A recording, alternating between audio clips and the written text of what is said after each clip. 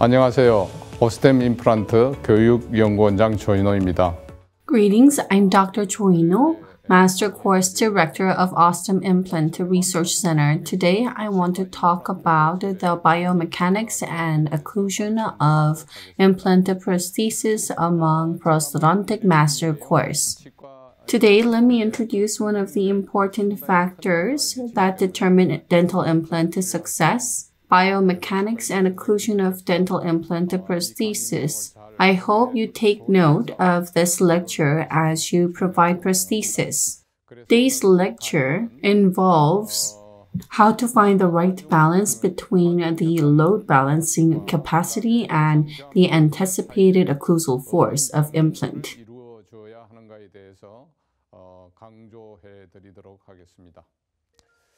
First, I'm going to talk about difference of biomechanism between dental implant and natural tooth. Second, balance between load-bearing capacity of implant and occlusal load. I'm going to talk about how to achieve balance between that. Finally, when there is imbalance, I'm going to talk about what kind of complications there could be.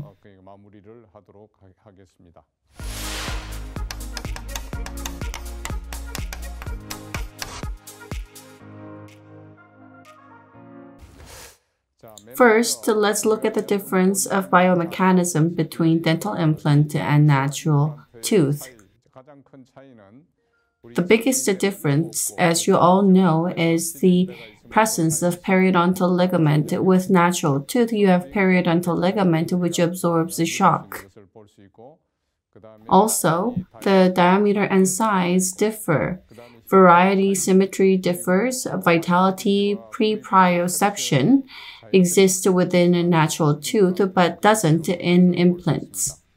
There's difference in property between implants and natural tooth.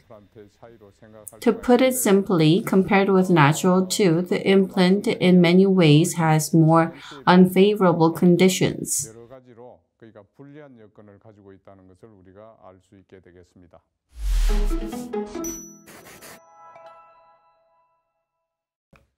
First, let's talk about the balance between load-bearing capacity of implant and occlusal load. What kind of things should we consider? Let me give you a metaphor. This is a carrier and the load that goes on top of the person. This is a metaphor that I use frequently. If the worker or carrier is healthy and has appropriate amount of load, that person can go on for long distances, but if the carrier is weak and has excessive load, you can see that there could be problems within a short period of time. Load balancing is very important. It is, in essence, about how strong the implant and implant prosthesis are. Also, we need to consider how much load that goes on top of. First, let's look at load-bearing capacity. This falls under implant. Whether implant has been placed correctly, if the implant has appropriate length and diameter, and whether implant has been placed so that axial load could be applied. Whether there's been angulation in terms of implant placement and what kind of abutment that has been chosen. These are factors that affect the load-bearing capacity. Another is whether there's appropriate interface between implant and bone. This is affected whether the implant has appropriate roughness. Another point is that the bone quality of the site in question. We need to think about that. In terms of unanticipated occlusal force, this will be addressed in detail later. We need to think of number of implants in terms of load-bearing capacity of dental implant. Let's say that 3 natural teeth have been extracted in the posterior area. The amount of load that is applied differ when 2 implants are placed and bridge is provided and when 3 implants along with bridge have been provided. If we do bridge and if occlusal force is concentrated in the pontic area, there can be bending moment and various complications can occur. When I was working at Dankook University, I looked into comparison whether there were any differences when I placed 2 implants in the posterior region and 3 implants in the posterior region in number 6 and 7, along with sinus lift. We looked into 74 implants and 9 failed. At the time, because it was early phase, the failure rate was quite high. Out of 9, 8 implants were where 2 implants were placed. And only 1 case failed when 3 implants were placed. As shown, with less load that is applied on the implant, the percentage of implant failure goes down. Let's think of implant length. These days, a lot of people use 7mm implant, but when we look at finite element analysis, you can see the difference. There's 13mm, 10mm, and 7mm implants. Up to 10mm, you can see that in the apex area and flange, the stress is dispersed. But if you look at 7mm implant, if you look at the apex area and the flange, the stress is concentrated like this. Therefore, we recommend that 10mm implant should be placed.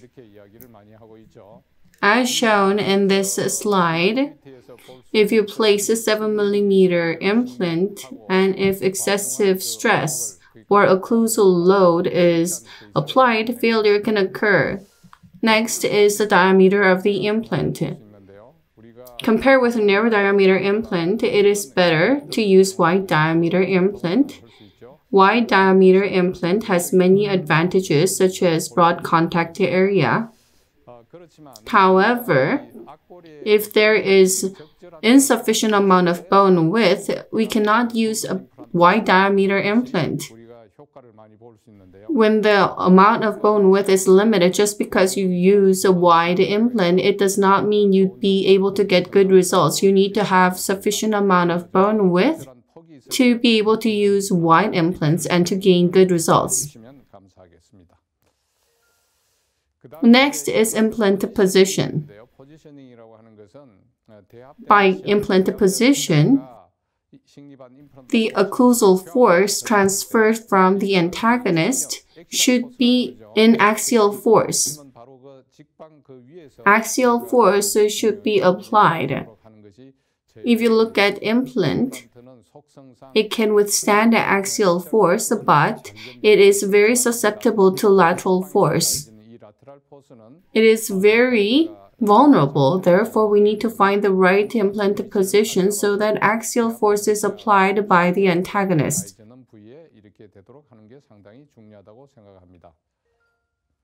We can assume that we have the cantilever design after placing the implant. We can also assume a situation where there's wide occlusal table and where it's been tilted to one direction. If occlusal force is applied to the area where cantilever is designed, bending moment or lateral force can be increased.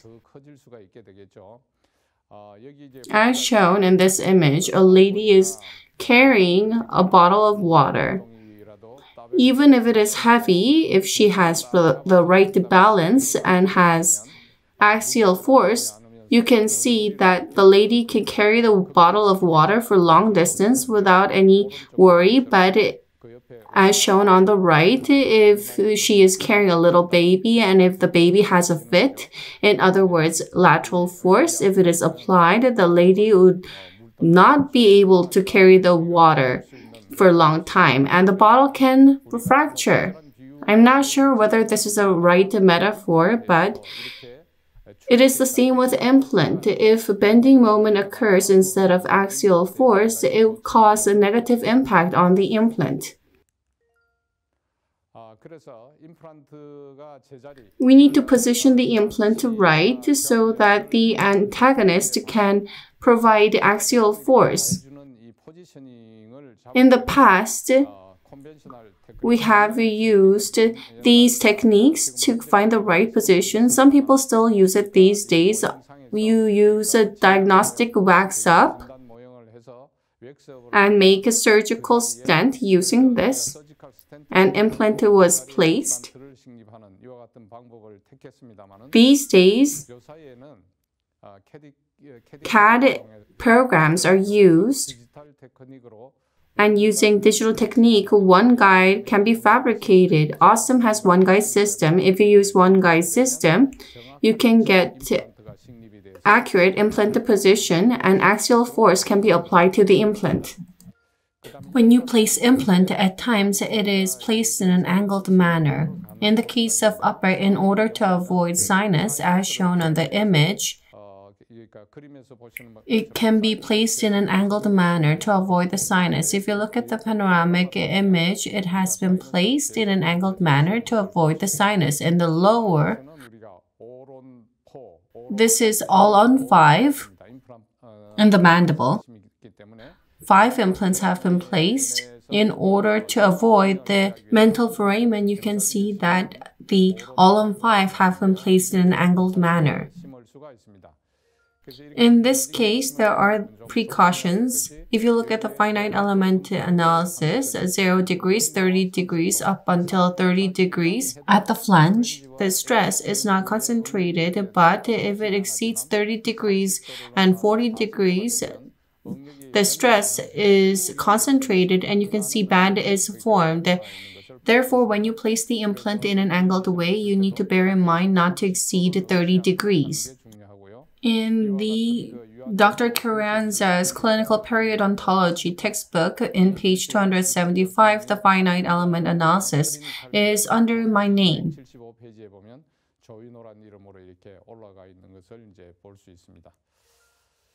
Let's look at abutment connection type. Depending on whether the abutment is 1-piece, 2-piece, 3-piece, there can be different options. So you can also think of internal and external connection. Let's look at the finite element analysis. In the case of 2-piece abutment, more so than when using 2-piece abutment, 3-piece abutment leads to far less stress. Therefore, when choosing abutment system, we need to consider whether the implant is a staunch or whether it is unfavorable. Depending on the situation, you can choose between 2-piece and 3-piece abutments. Between internal and external connection, because the load balance is lower in the case of internal connection, it is more favorable. Next, the implant surface.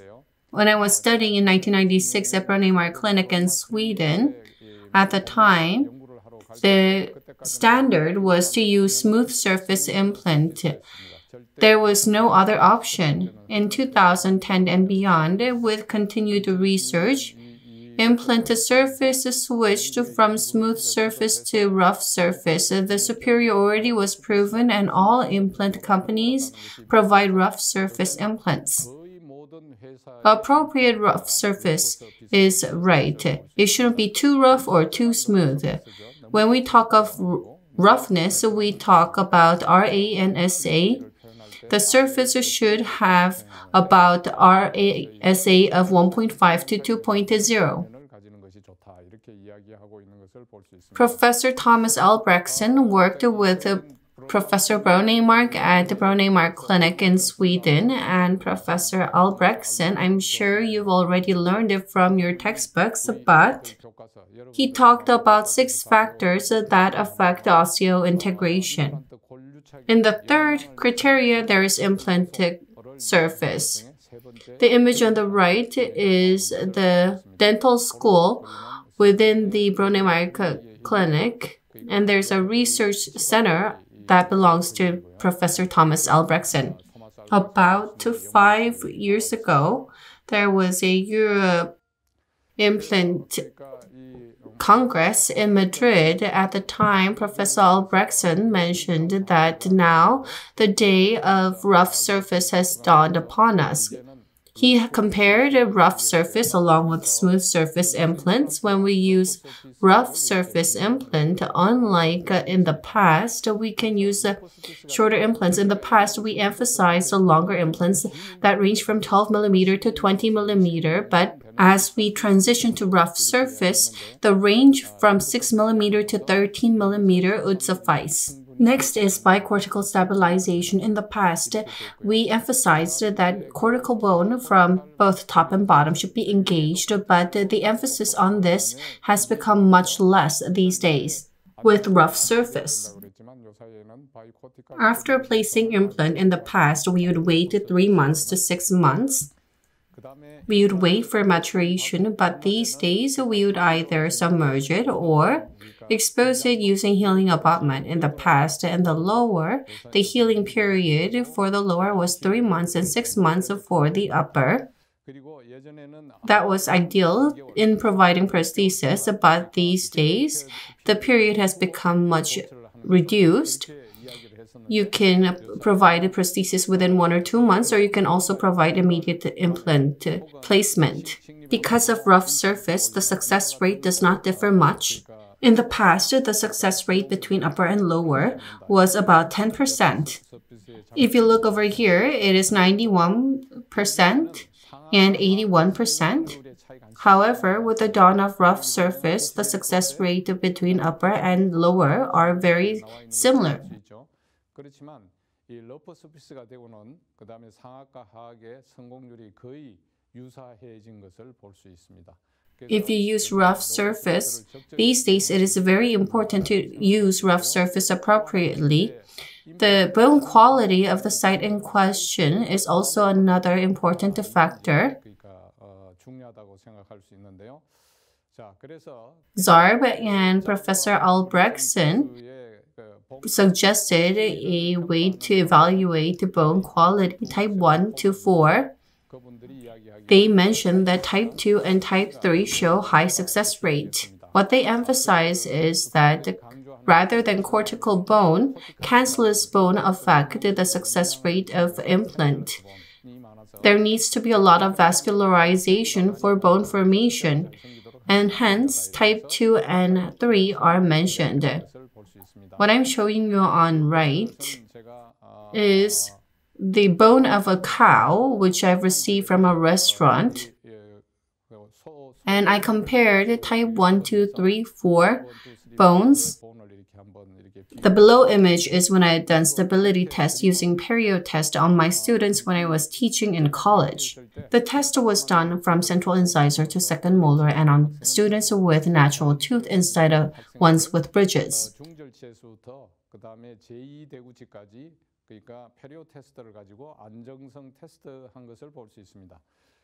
In the graph, number 3 is the canine area. The anterior area are all in negative, and number 6 and 7 are positive. Yes, the canine has long root, and the upper number 6 and 7, they have 3 roots. 3 to 1, it's no comparison, but when I did perio test in the canine area, it was negative, so you can see that the stability in that area was quite high.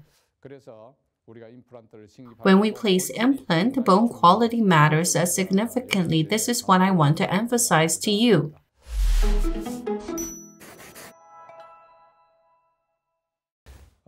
Next, up until now, we talked about a load-bearing capacity implant, number of implants, and the interface between bone and implant. And I've also mentioned the importance of the health of the carrier or the implant. This is so that the implant can bear the load. Next, I'm going to talk about B. So this is expected occlusal load and the burden that goes on top of the carrier and how much stress that is caused. What kind of adjustment is necessary? First is the occlusal factor. Compared with natural tooth, the occlusal table needs to be smaller so that the stress can occur less. When we design implanted prosthesis, buccolingually, compared with natural tooth, it should be reduced by 1/3 or 1/4. Also, in the case of most posterior tooth, mesiodistally, the distal surface needs to be reduced as well. If you look at the prosthesis design below, compared with the buccolingual width of natural tooth, the implant's buccolingual width is smaller. Next is cuspal inclination. If the cuspal inclination is steep, as shown on the image, compared with when it is flat, lateral movement and bending moment can be bigger, and if it is flat, it can be smaller. 0 degrees, 10 degrees, 20 degrees, you can see that the difference increases.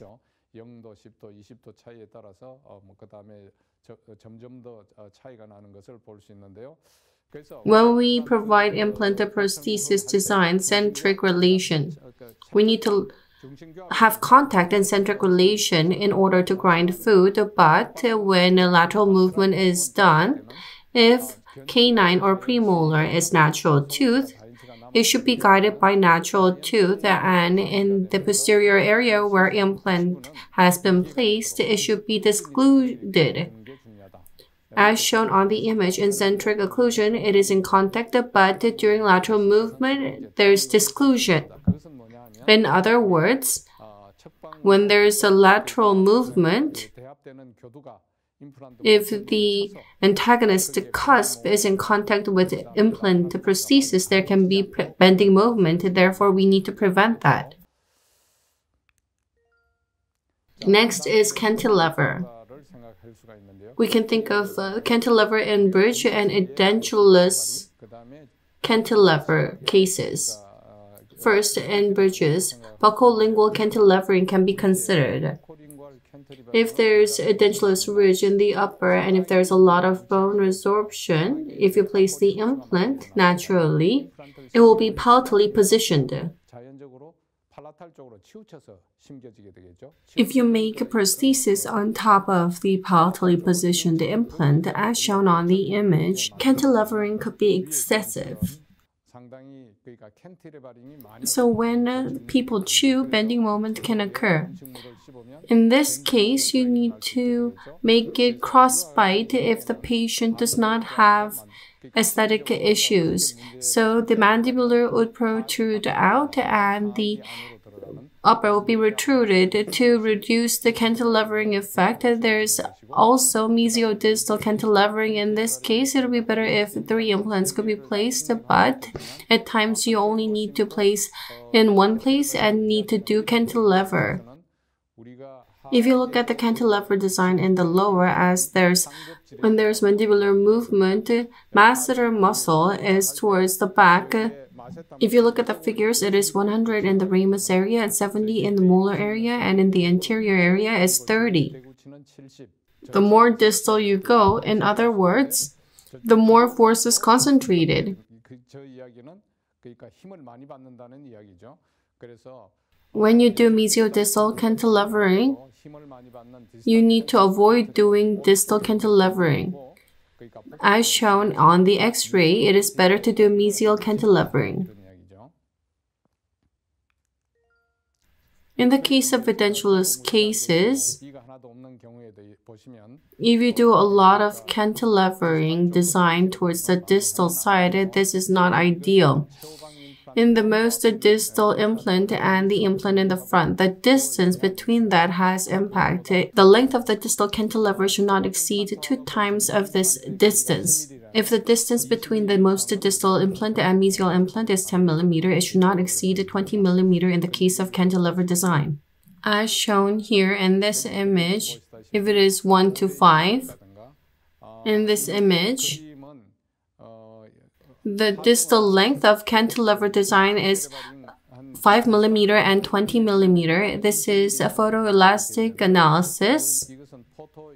If this was used to compare the 5mm and 20mm in the case of photoelastic analysis, if there's more stress, more patterns appear, as shown on the image on the right. This is 20mm cantilever design. You see much more patterns here. Therefore, if possible, we need to avoid excessive cantilever design.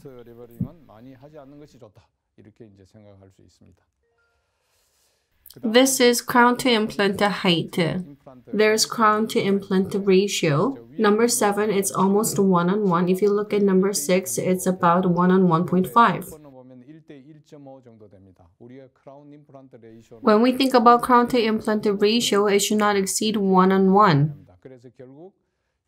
In the end, number 6, as you can see, implant has fractured. Crown to implant ratio, we need to factor this in. If it exceeds 1:1 and becomes 1:1.5 or 1:2, then you need to increase the number of implants to be placed and reduce such impact.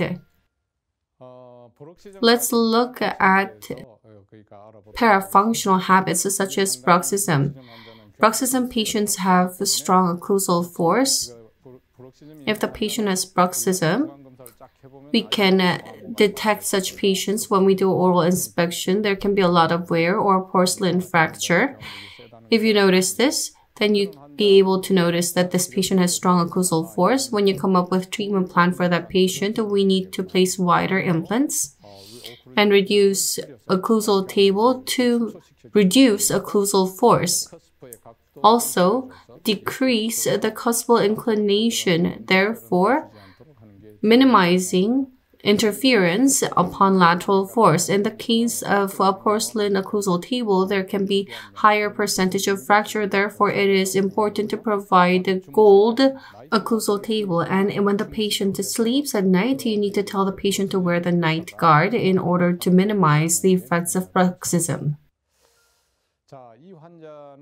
This is my patient. This is a female patient. It's been about 3-4 years since implanted delivery. The patient complained of mobility. When I looked at number 6 and 7, the implants are all fractured. Number 6, it's broken in the middle, and in number 7, it's fractured in the cervical area. You can only imagine how strong her occlusal force is. This has led to implanted prosthesis fracture. Bruxism patients normally show resorption in alveolar bone. Unlike natural tooth, when alveolar bone of implant is reduced, it is resorbed in U-shaped form, like a well, and it leads to destruction of osseointegration. One of the symptoms you can catch early on is a screw loosening and mobility leading to fracture.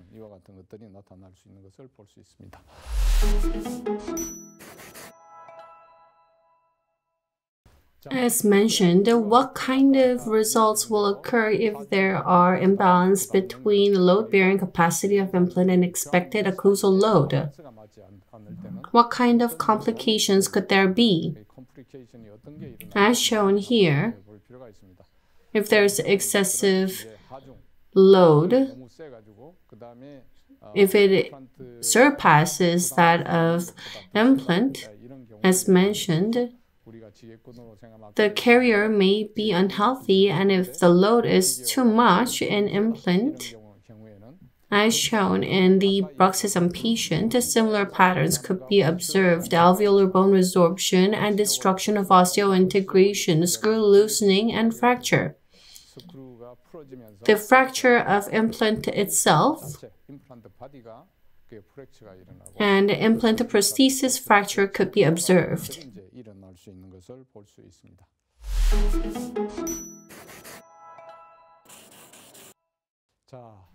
Let me summarize my lecture. First, I've talked about the difference of biomechanism between dental implant and natural tooth. The biggest one is lack of periodontal ligament. So there is no shock absorbing mechanism. In the case of natural tooth, depending on anterior tooth, posterior tooth, there are different shapes, but as for the implant, it's just round and the diameter can be wider and length may be longer. There is a little deviation.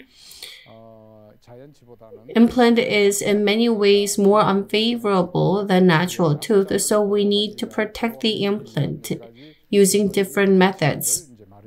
Reaching a balance in implant prosthesis is quite important. Load-bearing capacity needs to be improved and expected occlusal force needs to be reduced. In order to increase the load-bearing capacity, you can place appropriate number of implant and choose appropriate implant length and diameter. You need to place the implant in the correct position so that axial force can be applied, and when placing implant, if possible, you need to avoid any inclination. You need to factor these in to place the implant and to perform its load-bearing capacity. Another important factor is implant surface. You need to choose appropriate rough surface. You need to choose the right type of implant so that osseointegration occurs successfully. You need to also consider the bone quality of the site in question. In terms of reducing expected occlusal force, as occlusal factor, you can reduce occlusal taper, and you need to try to avoid cantilever design. Crown to implant ratio should not exceed 1:1. You need to check if the patient has parafunctional habits. You need to consider various factors so that no excessive force is applied on the implant prosthesis. You need to improve the load-bearing capacity and reduce the expected occlusal forces so that the right balance could be achieved. In the case if such balance is broken, there can be bone resorption or destruction of osseointegration, screw loosening, fracture, implant prosthesis fracture can occur as complications.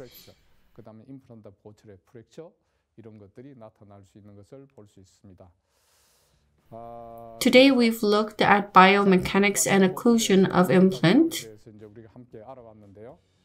In light of longevity of implant prosthesis, if possible, you need to apply smaller occlusal force and place appropriate number of implants in the right position. You also need to make sure osseointegration is maintained and to minimize the bone resorption. These are very important in providing implant prosthesis. Because of time constraint, I've laid it out in a brief manner. I hope you stick to these principles and provide treatment to get good results. If you're interested in something deeper, please refer to OSSTEM Implant Prosthodontic Master Course. It'll be deeply appreciated. Thank you for watching.